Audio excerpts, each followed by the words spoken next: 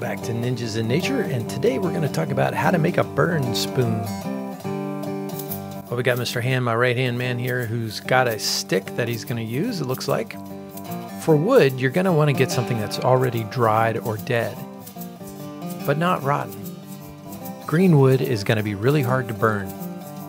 And it looks like he's got his knife, and it seems like he's going to be carving a flat spot where he can put a coal onto this piece of wood.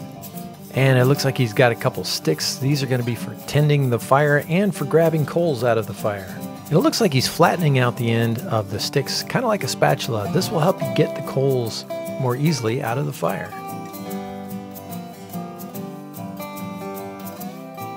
Now it looks like he's getting a hot coal from out of the fire with his fire tongs. And he's carefully placing it onto his piece of wood that he's going to burn. And it looks like he has another stick to put on top of his coal to keep it from falling off his piece of wood. Oh yes, don't forget safety. Looks like he's got some safety goggles to keep his eyes safe from any sparks. The trick for making a burn spoon is to carefully blow onto the coal, trying to blow at the base of the coal where it meets your piece of wood that you want to burn. Eventually, your piece of wood is going to start to burn under the coal. You want to try to avoid having a flame appear because this will burn your wood way too fast. You need to burn it slow and in control. If you get a flame, just do a quick puff of air to blow it out. If your coal goes out, simply return it to the fire and get another coal. And continue burning your spoon. Eventually, the wood under the coal may create its own coal.